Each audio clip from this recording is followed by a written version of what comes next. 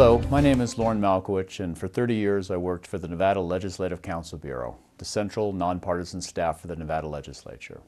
Today I'd like to talk to you a little bit about participating in the legislative process, how easy it is in Carson City to follow the legislature online or even show up in person and testify.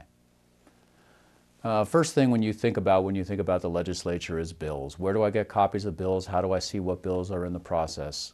The easiest way to do this is through the legislature's website, www.leg.state.nv.us, but you could just Google Nevada Legislature and find it. Once you get to the legislature's home page, you'll see on the right side of the home page a lot of very helpful links, starting with a link to calendar of meetings and all the meetings that are being held in the building. Below that, you will see links to bills and legislative session. You can go through these links and see all the bills that have been introduced in the legislature, or look at the BDR list. The BDR list is a list of all of the requests that have been submitted for drafting in this session of the legislature. If you want to check to see if an issue you're interested in is being considered, you could look at the BDR list and see if there are any proposals on those subjects. Once the BDRs are introduced, they become bills, either Assembly bills or Senate bills, or if they're resolutions, Assembly or Senate resolutions. You can see lists of these on the web page as well. If you want hard copies of the bills, you can go down to the legislative building and get copies. I mentioned the link at the top right-hand corner of the legislative site to the calendar of meetings. This is a very helpful link. If you click on this, it'll open up and show you all the scheduled meetings for the next week or so. On the right side of the page, it'll show the agendas for the meetings, and if the meeting is considering particular bills, there will be links to the bills themselves. If you click on the name of the committee, it will take you to a new development in the Legislative Council Bureau's website called the Nevada Electronic Legislative Information System, otherwise known as NELIS. NELIS has an incredible amount of information. It'll show you the names of the members of the committees. You can link to their bios. You can link to all the bills. You can see the agendas.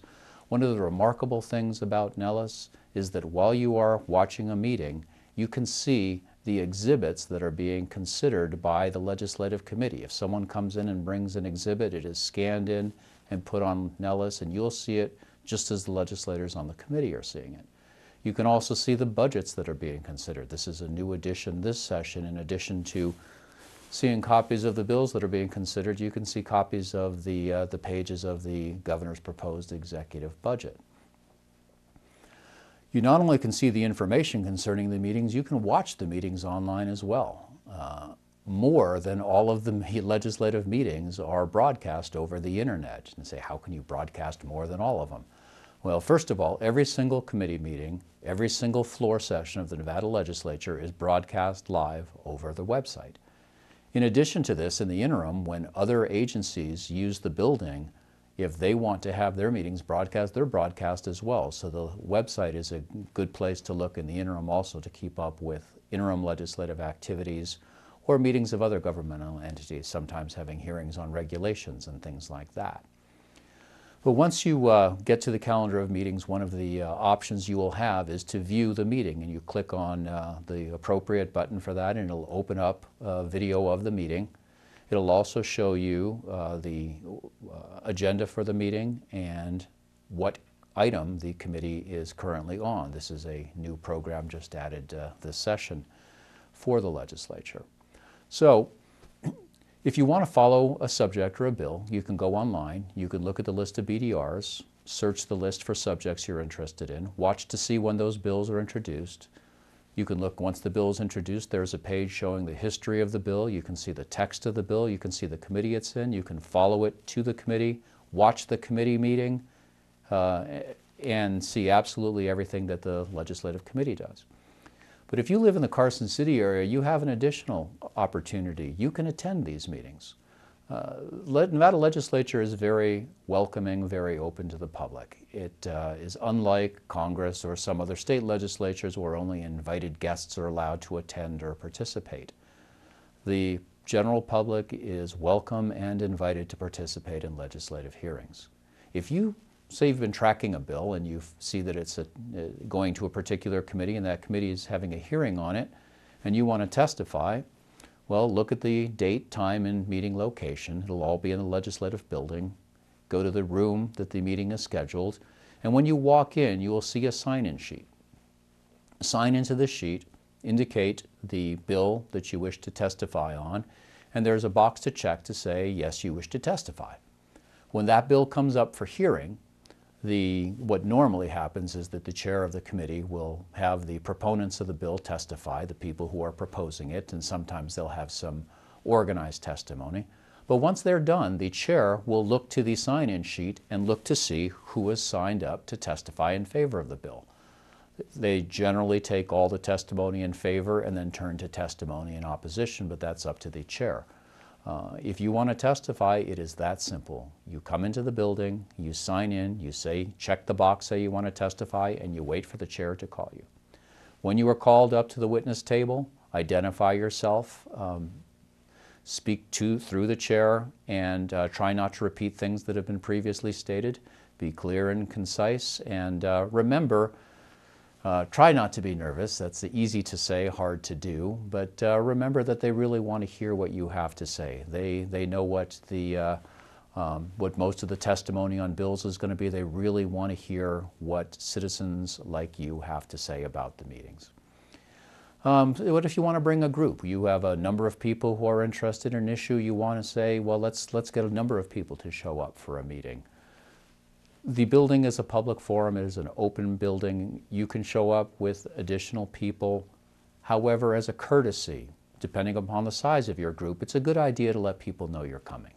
If you know you're going to be attending a particular meeting, let the committee manager for the committee or the committee chair know, this is the group, here's how many of our people are coming, and we will be attending and speaking on this bill. What the chair may want to do is take the bill out of order so that the people who you've brought in will have the opportunity to testify. But at the very least, let them know. If you have a very large group, you may also want to notify the legislative police so they're not wondering why there's suddenly 100 or 200 people entering the building from the front or back. If you want to have, many times what will happen during session and even during the interim is people want to have demonstrations on the legislative grounds. There is a form to be filled out if you want to use the legislative grounds, that not to prevent people, but just so that the legislative police and the Legislative Council Bureau and the legislators know who's out there. You can get that form through the LCB, through the legislative police, or through the grounds unit. And fill that out and come in, and that way you will, again, not take anyone by surprise, not have people wondering what you're there for or what you're doing. If you just want to, you'll see all the time driving by on Carson Street, you'll see people on the sidewalk out by the street. If you're just going to be out on the sidewalk by the street, again, it's a good idea to let people know you're coming, but you have an absolute right to do that. If you'd like to see, I mentioned that the meetings of the legislative committees are broadcast over the internet.